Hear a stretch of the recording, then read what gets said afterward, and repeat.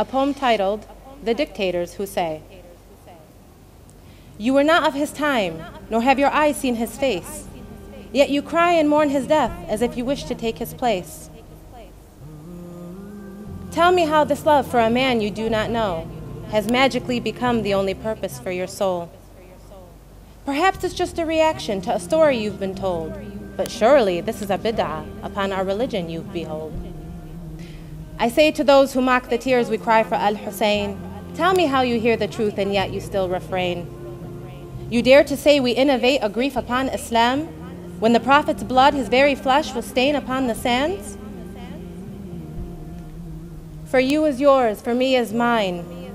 No words could bring to light the truth that you defy so hard, the blind still left with sight. I wonder how the day will be when God will lift the veils, and then you'll see the truth you hate and the family that prevails. A king does not leave his throne for the people to decide, nor did he the prophet, though the truth you tried to hide. It's in your books as well as ours, the prophet raised his hand, for whoever I'm his master, Ali is your imam. Salli ala Muhammad wa ali Muhammad.